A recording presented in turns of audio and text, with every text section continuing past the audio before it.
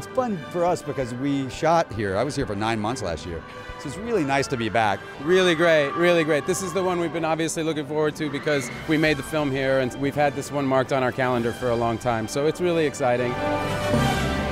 I'm thrilled. I'm over the moon. It's an honor to be here tonight with such great actor. I love it here. I love being screamed at. Lots of people here, and I think it's exciting for the film to come to Berlin.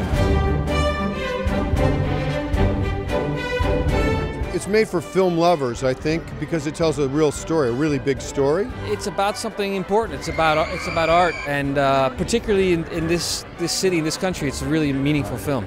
It's a good adventure, and it's a fascinating, really untold part of the Second World War. These are unsung heroes from World War II who got sent to Germany towards the end of the war to rescue all the art of Europe. Monuments Men.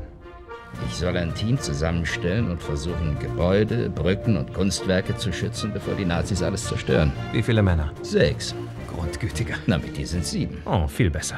You know, they're some of my favorite actors, and I hadn't worked with any of them except for George.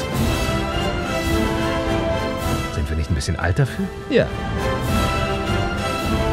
And the most fun part of it was telling a story that I didn't know and I think most people don't know, which is rare. You don't get to do that all that often.